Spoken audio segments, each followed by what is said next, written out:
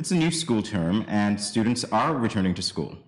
It is also when some students in their final grade of high school are beginning to consider their options and apply to colleges.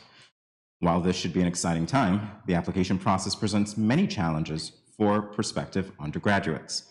In addition to this, getting acclimated to a new environment is quite difficult. Lucky for us, there are student recruiters that can assist with this process. Dale Morton, a national of St. Kitts and Nevis, is a student recruiter and extension agent at the University of the Virgin Islands. He recruits new students for graduate or undergraduate programs, and during his interview, he will tell us what his duties entail. In addition, in his capacity as extension agent, he develops and delivers educational programs for the School of Agriculture. Mr. Morton, it is indeed an honor to welcome you to Good Morning SKN as we begin this Connections segment. How are you doing, sir? Thank you. All right, glad to hear it.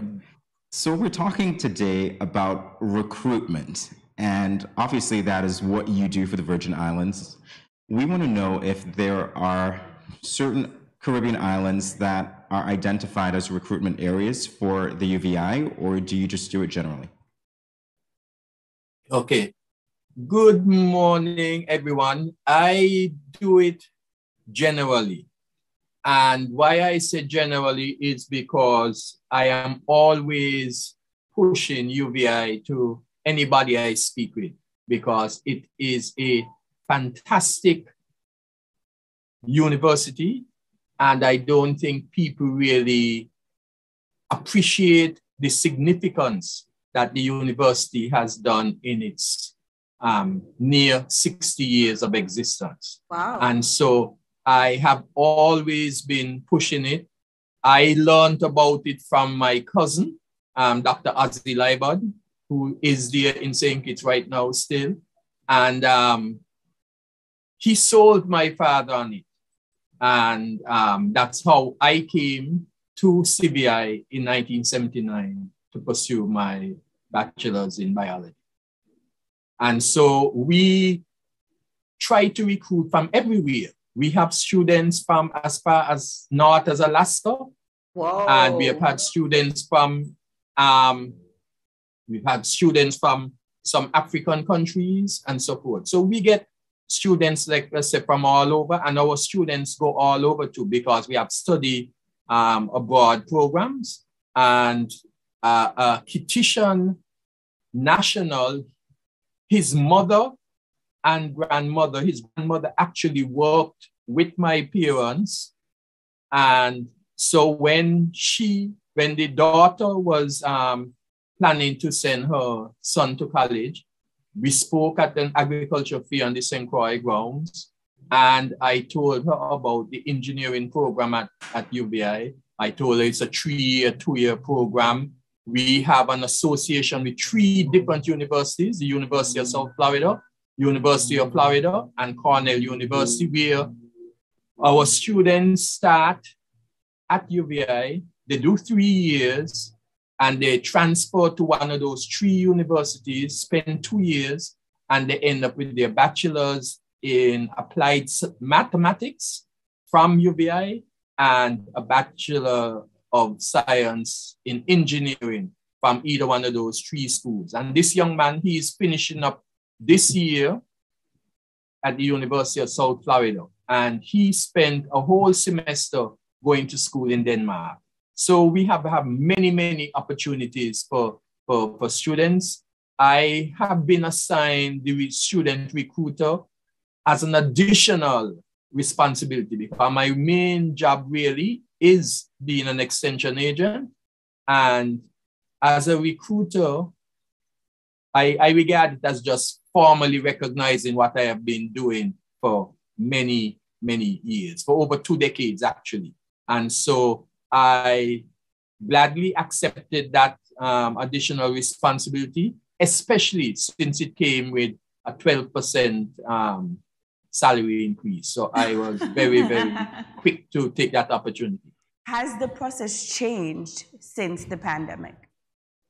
Well, yes, because all of our recruiting efforts are now by Zoom and Teams and so forth. So we are not getting a chance really to go out and talk to individuals face to face, but it has also allowed us an opportunity to reach, in a sense, more people, because we have been doing virtual presentations and we are now doing more contacting more people by internet and so forth. Even our brochure for the School of Agriculture, which is the main area I'm recruiting for, we have had to develop an electronic brochure and we send out, and I put it on my personal Facebook page. I also put it on the School of Agriculture Facebook page, and the university's Facebook page also has it going. So like I said, I mainly recruit officially for the University of the Virgin Islands School of Agriculture. And that is because the School of Agriculture is the newest school or college at the University of the Virgin Islands. Many years ago, in the early 80s up until maybe like the early part of the 90s, the university had an agricultural program under the Division of Maths and Science. It went dormant because there weren't enough students applying and staying in the program. So many a new student will start and they drop out. And eventually the administration made the program dormant. But within the last 4 to 5 years, there has been a resurgence and a push from the legislature of the Virgin Islands, which funds the public part of the university. And when I say the public part, the university is a land grant institution. And so as a result of that, it gets certain monies from the federal government because we are a land grant institution. We also get certain sum of money allocated every year from the legislature of the Virgin Islands. And so because they give the money, the legislatures, which are senators, the persons elected by the general public, they try to push what the general public is also advocating for. So, like I said, about 5 years ago, they came to the university at the same time when the university was thinking about re-establishing the programs in agriculture and actually expanding them to what we have now. And so at present, we have 3 certificate programs in the agricultural area and 2 associates in agriculture, applied science in the agricultural area. The 2 applied sciences degrees are in horticulture and agroecology. Now, one of the reasons why persons in St. Kitts have not heard me reach out to them as yet is because those were just approved nearly at the end of last semester. And so we are just formally beginning the classes in that area. And while we had 2 out of the 3 certificates approved beforehand, we couldn't really advertise it in St. Kitts Nevis because a student cannot come to the University of the Virgin Islands to pursue a certificate program. They can only come to pursue associates or bachelor's or master's or the PhD degree to come to UVI. So we have really now just started launching the promotion for the School of Agriculture, since we now have 2 approved associates in applied science degrees. The plan is hopefully by the March meeting, we'll have some additional ones approved, and we may even have a bachelor's one approved as well.